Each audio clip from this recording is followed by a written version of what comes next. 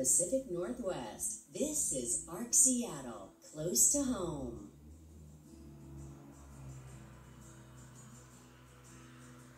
Thanks for watching ARC Seattle, close to home.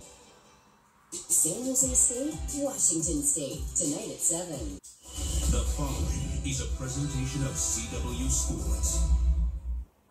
It's the final race of the regular season for the NASCAR Xfinity Series, and it comes at the world's fastest half mile, Bristol Motor Speedway. The Bristol Night Race is one of the best events of the year, and it also marks the start of a new era for the NASCAR Xfinity Series. Welcome to NASCAR Racing on the CW. Bristol, under the lights, is like no other. The beating, the banging, and the tippers. That's why there's people in the grandstands. All amplified up into a vortex of sound and energy. One of my all-time favorites. It's Bristol, baby! 3 dozen of best drivers enter the ring tonight for our last Xfinity race of the regular season. Some old and some new. After 25 races of celebration, heartbreak, and everything in between, it all comes down to this.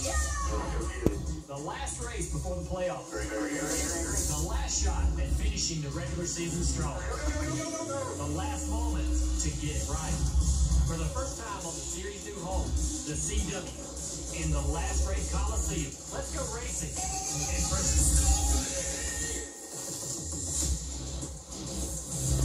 Welcome to NASCAR Countdown Live here on the CW, and what a way to kick things off. As Dale Jr. said, the night race at Bristol is like no other. So Dale Jarrett, what makes this weekend so special? Well, Marty, there's so many things about this place that are different from anywhere else that you go as a race driver.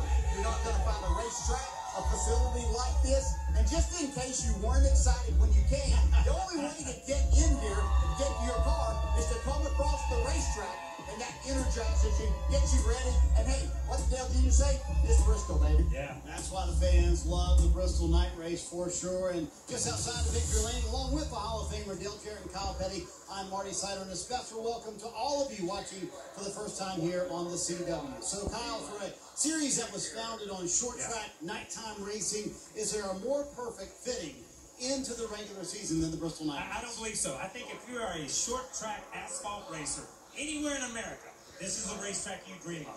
And Bristol is your local short track times 1,000. The speed's here, the people's here, the excitement's here, and if you win this sword. Oh. And that is huge. So who will stand in Victory Lane tonight with this and start to head towards Phoenix in a championship? By the way, Dale Earnhardt Jr. is indeed in the race tonight with the Xfinity Series regulars, hoping that he can win the sword tonight, DJ. I mean, 300 laps at Bristol. Did he really realize what he was signing up for? You know, he doesn't compete a lot anymore, but he's run quite a few late model races this year and getting himself prepared. But he just shows how much he loves racing here. We saw just last year, had a great chance at winning the race, led 47 laps, I believe it was. I wouldn't be shocked to see him up front once again tonight. So final race of the regular season. I mean, Kyle, there is no way Sammy Smith loses this final spot in the playoffs, is there? I don't believe so. I went to a county school in North Carolina, and I don't do math very well. I would say that. But 43 points, I think all he has to do is finish this race. I do believe if they have a winner below the cut line, now he is the guy that's in jeopardy.